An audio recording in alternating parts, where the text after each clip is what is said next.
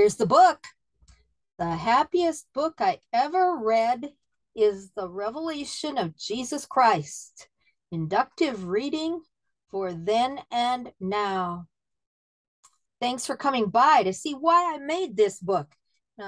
Some people ask, why did you write such a book? Well, it started out because I was preaching on the street every week and I made handouts for my preaching. Well, I decided to preach through Revelation and then Daniel. And so I made my handouts. The handouts have questions that you might want to share with someone else and discuss. They have several other Bible texts connected with what we're doing in that session, and they ask you to compare. And so there's a lot of things that a group can do together. So by the time I got these all done for Revelation, there were people wanting to use them in group Bible study. So I let some of them out, and then I realized that I needed an introduction. So I set out to write the introduction. It ended up to be about half the book in 3 parts. There's the first part, which turns out to be pretty much the kind of introduction you would expect, talking about what is here and some of the background or the big words involved. And the second part of the introduction was stories that I made up, fictional stories about people in various times in history and how they might have read the Revelation inductively without any one teaching them necessarily, without any previous, but just reading on their own inductively, gathering as much as they could from every source.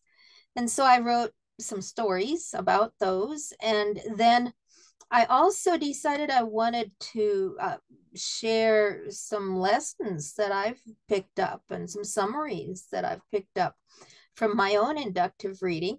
And so I wrote about the different sevens in Revelation. Didn't try to write about the whole book, but just about each 7 and how each 7 seems to me to bring home some common sense lessons that are for life today.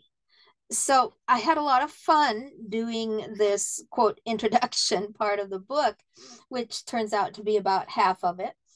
The happiest book I ever read is The Revelation of Jesus Christ. Inductive reading for then and now.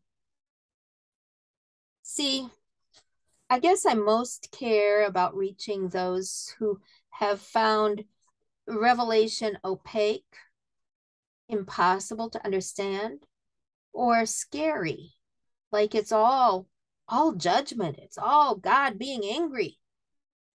So those are the ones who I want to see them enjoy what I've written. I can see families taking the book and enjoying it. I can see classrooms of maybe high school age kids taking it and doing together the group interaction sheets at the end.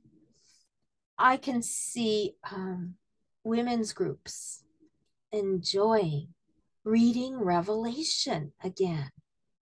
And that is my hope out of having written this book.